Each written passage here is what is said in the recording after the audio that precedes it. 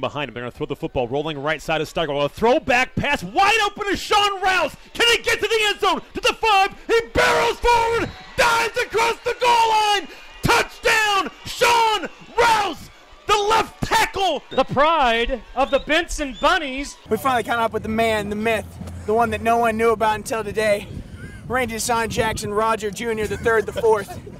Explain us the thought process. Explain us. When the cat call comes in, what's going through your head? I need to catch the ball.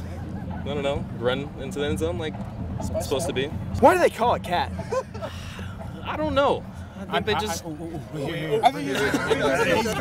Swigman, where we at here? So if you look down at the feet of Shawn Rouse and you see them in motion, it didn't look like it today, but usually in motion, they're really tiptoeish as you see a cat in the night. So we call him the cat burglar. So that's just Shawn, cat.